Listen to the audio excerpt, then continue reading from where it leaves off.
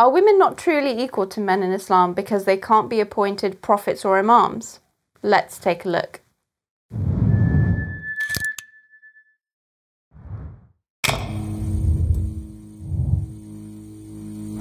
Hello there, peace be on you. My name is Marie, and welcome back to another episode of Spotlight. It's no secret that since time immemorial, women have had the greater burden with regards to childcare and child rearing. It's a common experience that a healthy child develops a very strong attachment to its mother, which lasts a few years before the child becomes more independent. Several studies looking at this crucial relationship between a young child and its mother all conclude the same thing. Newborns and older babies need their mothers constantly to be there, night and day, in order to develop to their full potential, both physically and mentally. This crucial time even has an impact late into adolescence. One study looked at a child's cognitive skills and linked this with the amount of time the child spent with its mother in their early years, and showed that the positive effect of mothers spending time with their children was large. It was equivalent in magnitude to between 20 and 40% of the advantage that young children enjoy from having a mother with a university degree, as opposed to having a mother with no qualifications.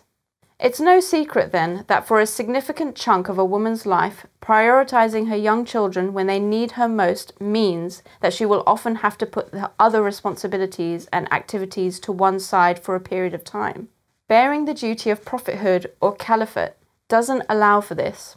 A prophet or imam is required to be available constantly, night and day, a little like how a mother is needed for a young baby. There is no setting aside the duties of a prophet. There is no prioritizing other responsibilities over this duty and role. It becomes their sole occupation, their sole concern. If women can't give their full attention to the position of prophethood, then that means they either can't fulfill their young children's needs when they need them most, or they can't fulfill their role as a prophet. Both roles require immense devotional sacrifice. Another aspect when looking at this is the physical toll that a woman's physiology goes through on a monthly basis. As a result of menstruation, women can become anemic and go through hormonal changes that can cause tiredness, pain, lethargy, and in some cases even nausea and vomiting. According to the World Health Organization, globally, anemia affects nearly 25% of the world's population. The population group with the greatest number of individuals affected is non-pregnant, menstruating women. In Islamic practice, women can't engage in prayer or fasting during these monthly cycles or immediately after childbirth. They can engage in other forms of remembrance of God, but prayer and fasting are abrogated for them as a form of God's mercy. That these ritual obligations, so key to the Islamic faith that they constitute its pillars, are annulled for women during these times highlights that this time can be physically demanding for many women. They don't need to play catch-up either and make up for it later. It's almost as if God knows when we're having a hard time. Who knew?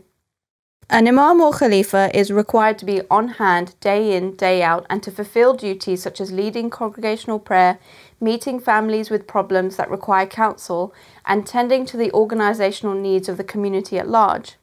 They also need to be physically ready to receive direction from God through revelation and other types of spiritual experiences. If a woman by default can't always be available at all times, then the obligations of this role would be neglected. But so what, I hear you say? That still means women are excluded from attaining the same spiritual ranks of prophethood and caliphs, right? Wrong. Women can attain the same spiritual station of being God's beloved servants as that of prophets and caliphs, even if they aren't assigned that title and duty. Indeed, it has been women that have been cited in the Quran as models for the believers. In chapter 66, the Quran states, "And Allah sets forth for those who believe the example of the wife of Pharaoh when she said, 'My Lord, build for me a house with thee in the garden and deliver me from Pharaoh and his work, and deliver me from the wrongdoing people.' And the example of Mary, the daughter of Imran, who guarded her private parts, so we breathed into him of our spirit, and she fulfilled in her person the words of her Lord and his books, and was one of the obedient." Women such as Mary, the mother of Jesus, and the wife of Pharaoh have both been cited as examples for all believers, both men and women. Women are therefore not excluded from the personal spiritual benefits of prophets or caliphs. Women can experience direct communication from God through revelation, visions, and true dreams too. It is simply that women are exempted from the function of public spiritual leadership. In our pursuit of being materially equal to men in every respect, we negate the everyday reality of what it's like to be a woman in today's society. Being equal doesn't need to mean being identical. The Quran declares women equal to men clearly by stating women have similar rights on men as men have over women, but it also recognizes our differences. In seeking equality in modern day, have we lost sight of a key part of what it means to be a woman by disregarding the importance and difficulties of motherhood? Have we made an unrealistic and burdensome expectation on women to carry both roles in society simultaneously? Muslim women don't need saving from their Islam. They need reminding of their Islam. Reminding that it was Islam that brought to them their right to inheritance, the right to divorce, the right to choose their spouse, their right to work, their right to an education, to name a few. It was Islam that brought them spiritual equality and equal rewards in deeds, whereas in other religions they are looked down upon as the origin of sin itself. In short, women don't need to have the chance to be prophets or caliphs simply because all doors of absolute nearness to God are open to them.